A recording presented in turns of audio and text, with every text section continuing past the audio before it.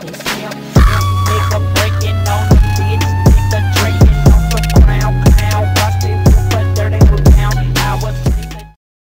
is up guys, it's your boy Gunsoww and welcome back to a new video. Yeah, I know.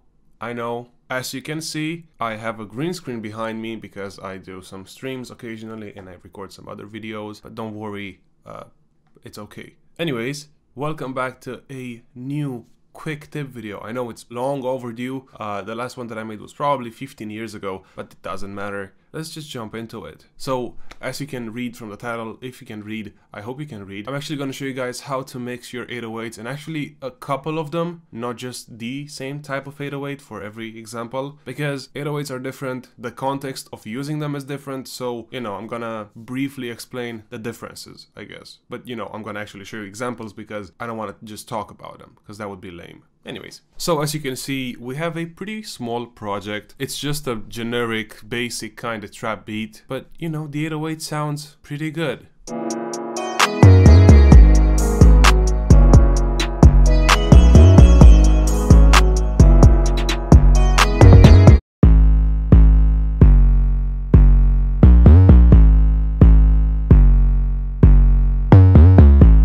The thing is, it might sound a bit weird if you listen to it just by itself. And even if you look at the EQ, you might feel like, okay, what the fuck is happening? But the thing is, it doesn't matter how it sounds like by itself, it matters how it sounds like with everything else. In this case, I used a, once again, typical plug 808, but it sounded weak.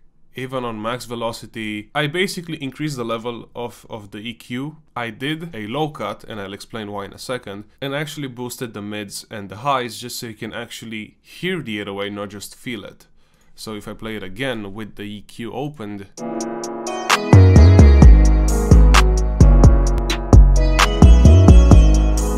you know, it really makes a difference. If you feel the 808, that's fine. But you gotta think of, not everyone is gonna be listening to the beat on your speakers or your headphones or even on speakers or headphones. I mean, it's kind of impossible, but some people might listen to it on a phone. Some people might listen to it on a really shitty pair of speakers or headphones, so they might not actually have bass coming out of it or them. My point is, try to make your 808 be heard and felt at the same time, if that makes sense. And now, the reason why I cut all of my 808s at around 35 hertz or 40 depending on the actual 808 is because those really low frequencies tend to cause problems with subwoofers or car speakers, and you really want to avoid that because you might not hear them, but who knows. As I said, someone might be listening to your beat, you know, in a car, and all they'll feel is bass. You don't want to do that because it takes away from the instrumental, it takes away from the song. Generally speaking, cutting your 808 at around 30 to 40 hertz is really good. Now, you can pretty much apply the same principle to any other 808. You gotta mix it with all of the tracks at the same time. Then again, you don't want them to clash, so in this case, I only boosted the mids and the highs like this because I know it doesn't have that many frequencies to begin with, so it's not like it's gonna clash with the melodies and the hi-hats and everything, so it's perfectly fine in this case. But I'm actually gonna show you guys a project that I'm working on right now. The mix isn't final, but you'll get an idea when I'll show you the 808. Okay, this is the project. Keep in mind, I'm still working on it. This is not final. The mix isn't even complete, so it's gonna sound a bit shitty. But that's not the point. Point is, I'm gonna show you the 808 and even some problems that I had with it. Nonetheless, here's the track.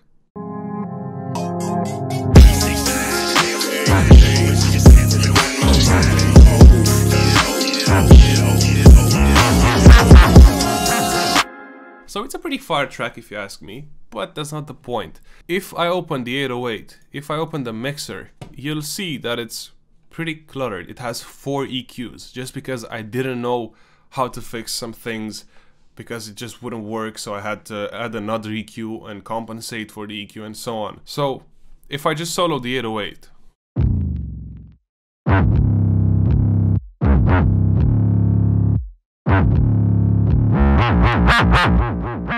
it's not the cleanest 808, and that's kind of the point. It's, you know, pretty loud, and probably because of the distortion, it has some audio artifacts, or it's just, you know, kind of exposing the artifacts that the 808 already had. Even so, just looking at this weird 808 EQ, I mean, you know, you kind of get an idea on the things that you have to adjust, because if you just throw an 808,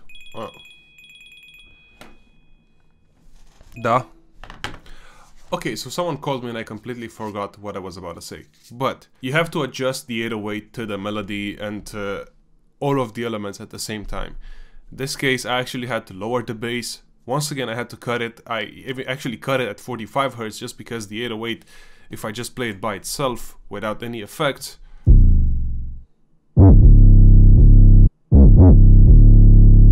it's a bit boomy for what I wanted to actually pull off. So, you know, I started just by adding an EQ.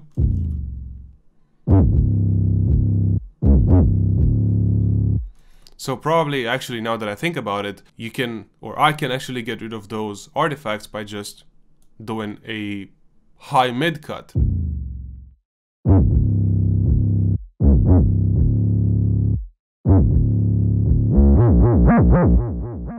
But the problem comes in again. I can do this EQ perfectly fine, as long as I don't have any high slides. In this case, I kinda do have an octave higher kind of slides.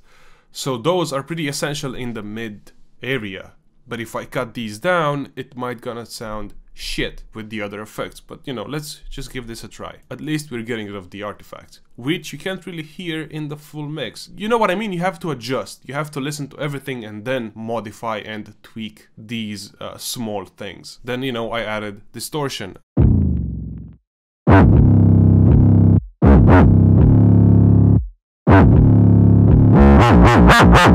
And as you can see, it's pretty rough. I actually boosted probably the mid to highs by like 26 decibels. So once again, you need to tone them down by adding another EQ.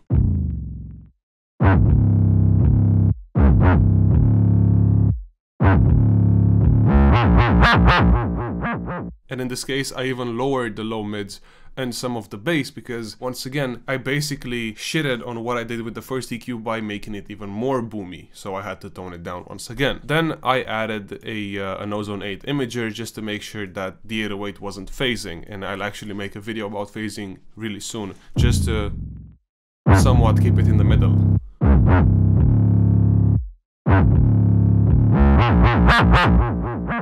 And then, once again, another 2 EQs. They don't really look healthy, if you know what I mean, but I did these 2 EQs while I was listening to the whole thing, once again, because otherwise I wouldn't have gotten an idea on how it would actually sound like with the whole thing.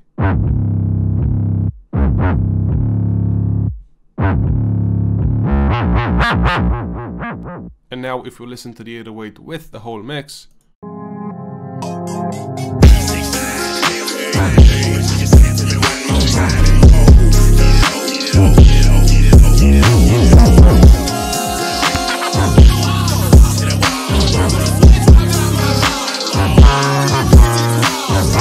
the effects really make a huge difference on how it sounds like. When I disabled it, it sounded really boomy, it sounded, not weak, because it wasn't weak at all. It didn't sound like it was complementing the track. You know, this weird chain of effects actually really made a difference. Now, I'm not saying all of your 808s should be like this, because they shouldn't. Trust me. But you need to learn how to adjust depending on the track. The basic principle of EQing an 808, maybe this is what I should have started a video with, is just make sure that it's not fighting with the other sounds. You know, doing a low cut at around 40 Hz or maybe 25 or 30 depending on the 808, you kind of have to do it. But you know, maybe you'll need to boost the 808. Maybe you can even go on the 808 on the wrench tool tab thingy and just boost the volume. As long as you can keep it from being overly distorted when it shouldn't be, you know, you really have to basically learn to adjust yourself or the 808 to what you needed to do. Anyways, I hope you guys enjoyed this video. I hope you guys managed to learn something from it. Not necessarily following the usual